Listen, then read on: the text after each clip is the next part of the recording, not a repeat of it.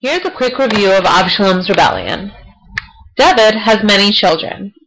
3 of them are Amnon, Tamar, and Avshalom.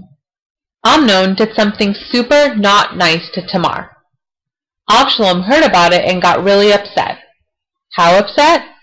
It's time to take revenge and kill Amnon upset. Sometime later, Avshalom held a feast in honor of shearing his sheep. Little did Amnon know that the feast was in honor of murdering Amnon.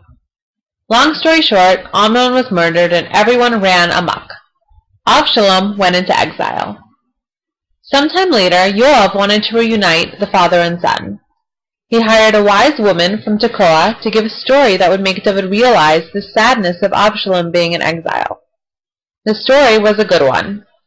David allowed Avshalom back, but with 2 conditions.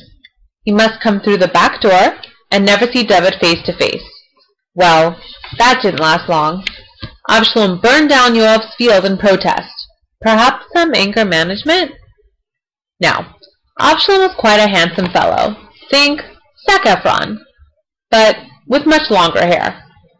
He used his looks and charms to rally the people to his side. Slowly, a rebellion was formed. David was pushed into hiding.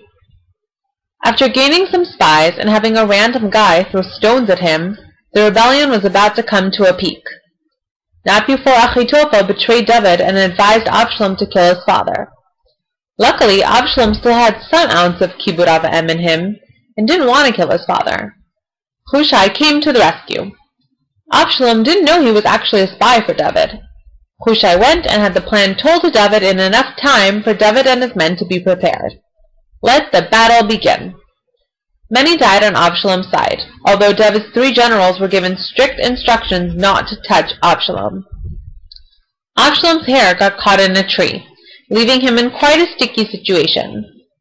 Yoav was told he was just hanging there and couldn't resist spearing him. After 10 other men speared him, Avshalom died. These are the life and times of our man Avshalom, who lived a life of vanity and died because of it. Moral of the story: cut your hair and don't mess with David HaMelech.